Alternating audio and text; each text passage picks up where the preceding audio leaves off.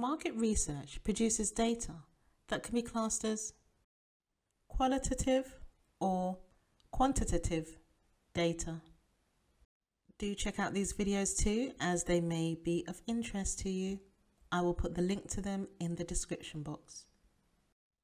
Qualitative and quantitative data can help identify and anticipate customer needs and wants, quantify likely demand, and gain insight into consumer behavior. Qualitative data involves a collection of data which involves feelings, attitudes, and emotions.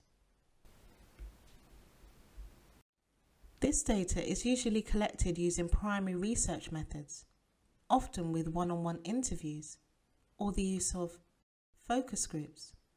There are other secondary research methods as well. This kind of data can use focus groups that have in-depth discussions on a product or service with aims to gain an understanding as to why consumers behave a certain way. Open questions are often used for this type of research, and it aims to answer questions such as why or how, and ask questions like, what do you think about this product? Let's take a look at the benefits of qualitative data.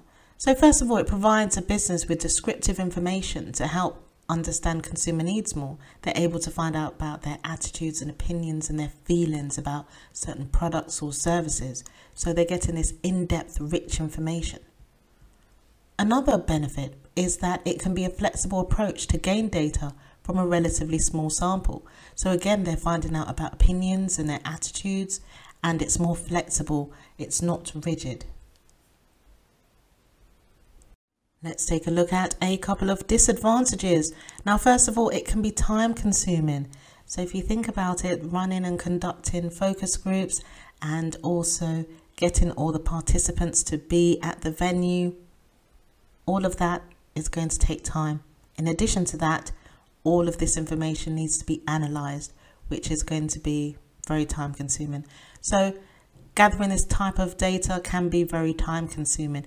It also can be quite costly. On to quantitative data. This type of data involves a collection of data that involves facts, figures, and numbers.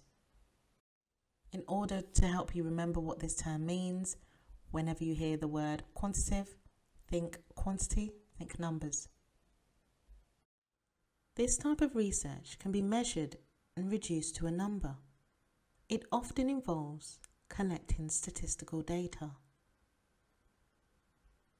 Examples of quantitative data include government statistics, surveys, and the sales data from a business. Where surveys are used, questions could be asked, such as, how often do you buy this product? Whether it be once a day, more than once a day, once a week, and so forth. Questions like these are closed questions with fixed answers. So the benefits of quantitative data are that it's straightforward and easy to analyze. So the results from quantitative data tend to be represented in charts or graphs, so it's easy to understand. Another benefit is that it gives the business the ability to collect large volumes of data very quickly. However, there are disadvantages to quantitative data. It does not include specific opinions. So we know that we would get opinions and emotions and attitudes. We'd get that from qualitative data, but not from quantitative. In addition to that, it doesn't explain the numerical trends. So where we need an explanation or a description, we wouldn't be able to get that from quantitative data.